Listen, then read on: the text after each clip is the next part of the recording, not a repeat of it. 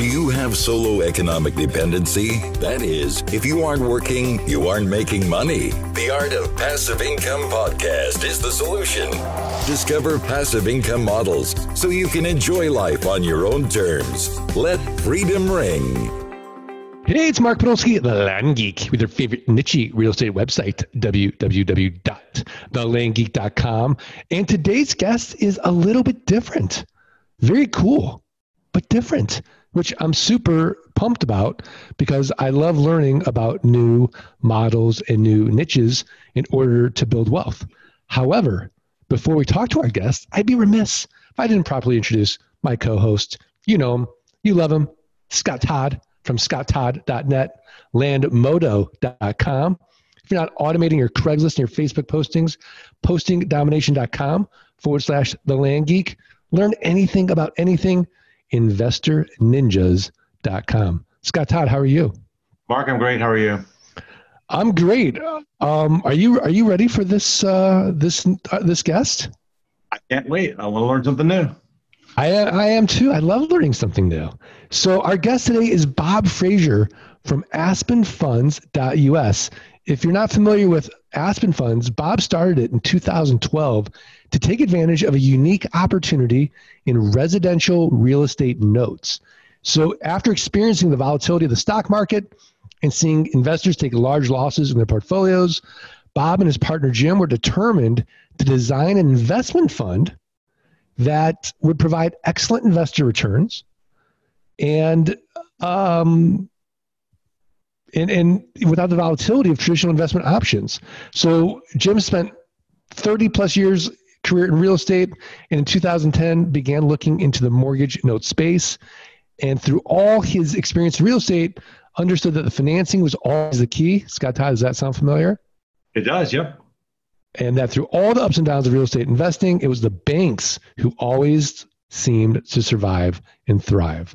Bob Fraser, welcome to the podcast. How are you? It's awesome to be here with you. So Bob, let's just rewind the tape a bit and kind of give us your background and why, of all the real estate niches, you chose residential real estate mortgage-backed notes. Sure. Well, I'm really not a real estate guy. I was a tech guy. I am a computer scientist from Berkeley, was a programmer for many years, ended up starting a .com back in the 90s, ended up raising $40 million in venture capital and growing this thing to 300 employees. And then it blew up and I lost everything in the late 90s. And really, after that, started a hedge fund, really got kind of what I call a finance degree, a street MBA. I say, street MBAs, they're better than regular MBAs, but they're way more expensive. And but again, when the crash of 2008 happened, I lost everything in this hedge fund. And so really at that point, became a real estate guy. I'm like, I want something that is a little more predictable, a little more controllable than a fad investment in the stock market. Meanwhile, my partner, Jim, is a real estate guy. And he lost everything in the crash. So this is kind of our theme, right? These massive cycles, economic cycles come, and we want something that is far less dependent on the cycles, or something that is counter-cyclical, right? And so we found it with note investing, and so we buy these notes, and partly too, I turned some passive income, bought a duplex, and it was just such a horrible experience. For computer scientists, these fingers do magic on a keyboard, but boy, try to fix a piece of drywall or a toilet and I'm just lost. So it was way over my head and it was no fun at all. And so that's when I decided to get into the finance arena, which is really a lot more suitable to me. And, real estate based finance is just so much cleaner, so much more scalable, so much more upside, so much more controllable in so many ways than any other thing I've ever touched. Todd, I think all these benefits sound very familiar to you and me in our land investing model, but I just want to get your thoughts, Scott, on all of this. No, I agree. I think that the thing is that, it's not necessarily about, to me, it's not, our business is not about necessarily owning the land. It's really about putting that land onto a note, right, and converting that into paper, right? I think that the paper's worth much more than the real estate itself, because the paper, the land payments, it's what sustains us, every month. Like every month, I don't have to wake up and worry about like, oh man, I got to flip 2 properties or 3 properties this month. It takes a lot of stress off, even though you do get addicted to seeing the growth in your paper portfolio or the paper that you're generating. Ultimately, I was told a long time ago, paper is gold. That's what I was told a long time ago. So you turn your asset into cash flow. And so we buy real estate based cash flows, primarily owner occupied residential, real estate. We buy it at a discount almost entirely. So we buy, we don't do our own originations. So what you guys are doing with seller financing, you're originating a piece of paper. We don't. We buy distressed paper, and we typically buy at a discount. And so the advantage that has is that we get enhanced yields because of the discount. Plus, in a refinance or sale event, we have a cap gain in addition. So we get cash flow plus cap gain. So let's unpack that a little bit for the listener, because you've really said a few things that our listeners may not be familiar with. The number one is origination. You're not doing that. So you're taking somebody, let's take Scott, for example, who lives in his house, and the bank has the first mortgage on his house. Mm-hmm. You are not buying that first mortgage, correct? We are buying that first mortgage. You are buying that first mortgage. We don't, we don't originate, means we don't create the paper. We simply purchase the paper. Okay, so the bank already has the paper. They already have, so Scott's paying the bank. Yes. However, now let's define distress. So what does that look like? Why do you get this at a discount? Typically, these are notes that were not being paid for a period of time. And they were modified. So if you don't pay your mortgage, sometimes you can talk to your bank and they will modify the loan. And once modified, it's called a troubled debt restructure from a bank. And once a troubled debt restructure, always a troubled debt restructure. Doesn't matter if that borrower's FICO, credit score goes back up to 800. Doesn't matter if they're making $1 million a year. Doesn't matter if they're paying on time. It is still a garbage loan. It's a troubled debt restructure. It's a black eye. So these things get sold. So the banks end up selling them off to clean their books. A lot of times they sell bad loans, the loans that are non-performing, because banks don't know what to do with them. They're bought by specialty funds and hedge funds and other investors who reperform the loans or take possession of the property and create seller financing. Once they do those things, they have a piece of paper that they no longer want. It's simply a cash flowing, boring piece of paper, and they want to get their money out. So they sell it. So we buy in the secondary market performing notes, basically.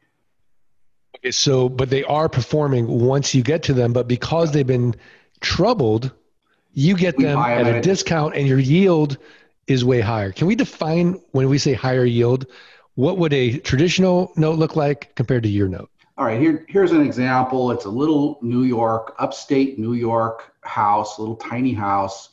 It's a $100,000 house.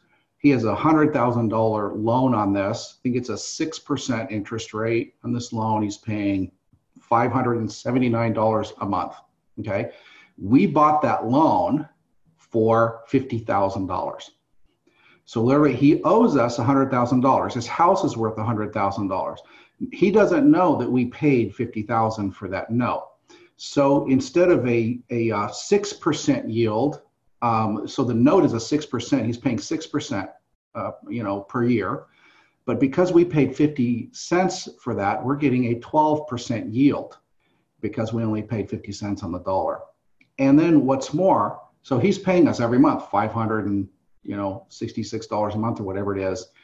And when he refinances or sells that house, he pays us off. He pays our note off. The new buyer will satisfy the previous debt. And so we'll get how much? Well, we're not going to get 50. We're going to get 100. So we end up making a 12% yield on that paper until we earn a 100% cap gain. Like this. Scott Exactly. Todd? We do too. Your thoughts? Yeah. I mean, I think it's great. I mean, like anything that, drives the yield higher is definitely a good deal. Yeah. So Bob, I would assume this is a due diligence model where when you're looking at this tranche of notes, of distressed notes from your bank, let's say, do you get a chance to pick and choose which notes you want and which notes you don't? It depends on the seller. We have tons of sources, but we generally underwrite every note individually. You have to do that, and generally we do have a right to put back loans and exclude them from the pool, saying this doesn't meet our criteria. But yeah, it's definitely an underwriting process. We're very sophisticated underwriters, using discounted cash flow models. We look at every possible scenario, every possible outcome for this note, including default scenarios, and we build a cash flow for each one. And based on our experience, we assign a probability each one, and that becomes a cap, a price that we pay for that note. And there's really no such thing as a bad note to us. It's just a bad price. There's no such thing as a bad note. It's just a bad price. And you are very comfortable with the asset being a residential home, because what's the worst case scenario for you? And the worst case scenario, we probably had it, right? Where property prices declined by 35% across the nation. So you definitely want equity in these things. We look at a key metric we call investment to value, meaning our cost basis relative to the value of the home. And we buy a lot of second mortgages. We actually prefer second mortgages. Yes, you heard that right. And I'll tell you why.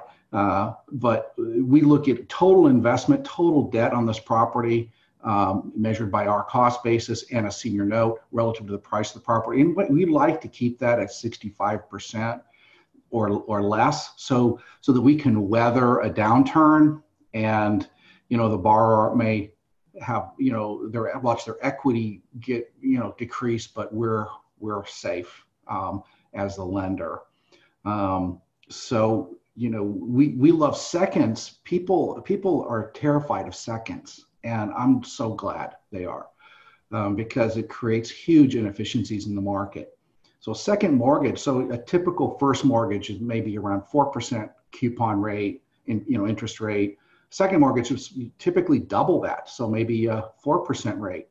But are they any riskier? It's really not. It really depends on the property and the debt stack. So if it's a $300,000 property, there's a $100,000 first at 4% and a $100,000 second at 8%. Which one would you rather have? Well, I'll take the second all day long, especially since the first, I probably can't get a discount on that first mortgage. On the second, I may get a 50% discount. So I'll buy a $100,000 loan, which is at 8%, and I'll get it for, 50, 60, 70 cents on the dollar. So I love seconds. And then what happens when there's a sale or a refinancing, we get a capital gain. So we far prefer seconds. But we do have in our portfolios, we typically have quite a bit of first, just for the safety factor of, having first, where there's really nothing that can happen to these loans. So Scott and I are what you would call ambitiously lazy. And we certainly aren't going to go outside of our own niche, even though we might love this model. So what could we expect as investors investing in Aspen funds as far as a return? Gotcha. Well, it's a pretty cool fund. We made a passive income fund because a lot of people, most people want the passive income, and it is difficult to do. Our industry is heavily regulated. We're lenders, so you do have to know what you're doing with laws and licenses, et cetera. So we manage all that. We do all the due diligence. We have, of course, lots of sources, and we typically pay 8.5% cash return on an annual basis, paid monthly basis.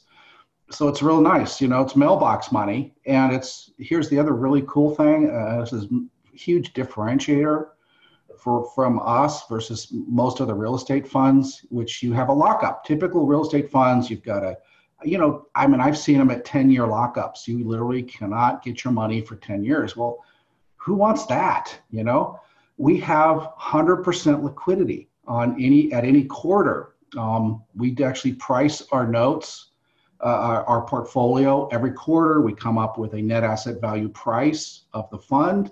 It's a per share price, and you can put more money in at that price. You can take money out at that price. And how do we do? We've literally been operating for 7 years now, have never failed to meet a liquidity need for an investor. How do we do that? Well, we have 350 loans in our portfolio right now. 8% of them will refinance or sell every year. And when that happens, we get cash coming in. It's because we have so many notes, there's always a liquidity event. So every quarter, people want to get their money back. They just send me a note saying, I want X bucks back at the end of the quarter. I just reserve that much cash as it comes in, and we're able to pay our investors. So it's kind of you can have your cake and eat it too. So we give pretty much unlimited liquidity, quarterly liquidity. We do require a 1-year lockup is all, but then after that, it's unlimited liquidity and a 8.5% return, 100% passive. So it's honestly this asset class really lends itself to a really attractive income product. Todd, what are your thoughts? Okay, so here's my question. Mark and I invest in raw land, just the land, no house, scary, nothing. Okay, like raw land. I take this land and I put it on a note. Okay, like I don't run credit on my buyer. Right. Okay, it's a low down payment to the total purchase price. I've got this note. Will you buy it? I probably wouldn't buy it because there's no underlying cash flow on that property. So there's nothing to support the value, right? Except there's no cash flow to support the value, if you will. And you see, like my point behind that is this, like what's fun, and it's really for the not look, I'm not dissing you. I want the audience to listen to this piece, right? Like therein lies the opportunity. Like Bob talked about the second mortgages and being an inefficient market, right? Like, and how he's benefiting from the inefficient market. Mark and I and the other land investors in this community, we are beneficiating from the inefficient market. And if Bob won't buy your paper, I will buy your paper. So like, because I understand it, like Bob understands his world, and that's cool. I understand our world. You need money? Come talk to me. I'll do it. I know Mark will buy paper too. So like, you see, you got to find people. There's value in the assets, as I said, and you got to find the people that understand that component of it. And, a lot of times, I know when I started, I went to people like Bob, like, will you do this? And the response I got, like I kidded you 100 times, was exactly what Bob said. And I argued, not disrespectfully, but I would say, like, Bob, there is cash flow coming from these because I sold it once on the note. It's there. The cash flow is there and the yield is there to support it. And the Bobs were like, no, because you see, they're accustomed to their niche, and that's cool. And I really think, and you're right. I mean, traditional lenders are you look at, you want to have income to pay on real estate, you want to have income to pay the debt service. And so on land, right, there really isn't that. So you're creating paper, but it doesn't have an underlying income on it. It doesn't fit our model, but right. And see, that's the thing. It's like, not to say that I wouldn't start a fund, an income fund, to do that, because we like all cash flows. But in our fund, we will not buy those. But we have 5 different funds, so that have different metrics. Right. So there's certainly a model that would work on that. I totally agree with you guys. But see, go ahead, Scott. But no, I was just gonna wrap up. I'm not trying to argue it one way. I just want everybody to see, it's all about perspective, right? Like, Bob knows this piece, and like what Bob said was, there's no underlying income from the land. And like, for me, I could easily say that, look, when that house is empty, there's no underlying income from that house either until it gets resold again, right? Like, true. That's the piece. And so all I'm saying is, like, everybody, you got to understand, like, there's investments that we all make. And once you understand it, see, Bob's not saying no because he doesn't like land. Bob's saying no because he doesn't understand what we do. That's really the ultimate piece of it. It's totally right. And it goes to really what you guys do and what we do. It's taking advantage of inefficient markets and finding niches that are very profitable niches in what we do. We have another strategy where we buy non-performing debt, and that just terrifies the heck out of people. But we so understand that market. Our margins are incredibly high, and we make a lot of money on those things. But again, it's one of those things that people just do not know how to go after this. And we're buying debt for as little as 10 cents, 15 cents on the dollar. That has a lot of value. It may not have cash flow, but it has value. So we totally understand that. And there's so much money to be made in so many different models. Yeah, absolutely. But that reminds me that today's podcast is sponsored by TL Folio, tlfolio.com. If you have a performing note and you need cash, you can sell 12 to 18 months of that cash flow, take that money, redeploy it, put on a new note, and really get exponential returns for yourself. And then you get another bite of the apple after the note, the 12 to 18 months, you get that passive income reverts back to you. So you get the cash and then you get the passive over there, and we can walk you through the numbers. So tlfolio.com for your land notes. All right, Bob Fraser, we're at that point now in the podcast where your mentorship has been phenomenal. And thank you so much for educating us and our audience on your model and your fund. But now we're going to ask you for one more tip, a website, a resource, a book, something actionable for the art of passive income listeners to go improve their businesses, improve their lives. What have you got? Okay, are you ready to have your life completely changed for 2020? Absolutely. There's a tool I use. It's called Microsoft Power BI, Power Business Intelligence. And I just cannot recommend this tool highly enough. It's basically lets you create data dashboards for any data, including finance data, spreadsheet data, and it lets you slice and dice this data in a live way. We do analytics on every one of our portfolios. I can tell you everything about my portfolios, and I can slice that data and dice it in seconds and minutes. It is one of the coolest tools, and it's free to get started. Very cool. Scott Todd, this is super geeky. Yeah, that's cool. Super geeky. Exactly. I love it. powerbi.microsoft.com. Very cool. We'll have a link to that in the notes. Scott Todd, what's your tip of the week? Mark, my tip is just for you and others, but really I thought of you when I found this one. Check out the book, The Daily Stoic, 366 Meditations on Wisdom, Preservation, and the Art of Living on Amazon. I love Stoicism, and I believe that's Ryan Holiday, who wrote Ego is the Enemy. Yeah. Okay, done. I'm going to get it. That's how I'm going to start 2020 with my Stoic practice. Thank you so much. And now my tip of the week, this is going to be one that's going to actually get you wealthy slowly and increase your passive income. Go to aspenfund.com. aspenfunds.us. I'll have a link to it, aspenfunds.us, and learn more about how you can just invest your money and make 8.5% on real estate backed mortgage investments. The risk reward ratio seems very, very appealing.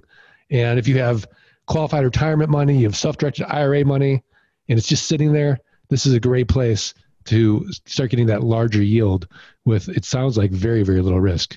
Is that right, Bob? I would say so. All right. Well, Bob Fraser, are we good? Yeah. Pleasure to be here with you guys. Thank you so much. Scott Todd, are we good? Yeah, Mark, we're good.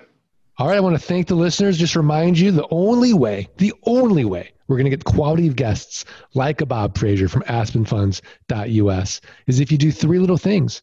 You've got to subscribe. You've got to rate. You've got to review the podcast. Send us a screenshot of that review to support@thelandgeek.com. We are going to send you for free the $97 passive income launch kit, as well as the new wholetailing course, How to Double Your Money 30 Days or Less. All right, Scott, are you ready to do this? We are, Mark. 1, 2, 3. Let freedom ring. Bob's like, if I knew you guys were going to end like that, I don't know if I would have been on the podcast. All right. Thanks, everybody. Thanks for listening to the Art of Passive Income podcast. Start your journey at www.thelandgeek.com and www.scotttodd.net. Rate and review the podcast and email support@thelandgeek.com. Your screenshot for a free passive income launch kit.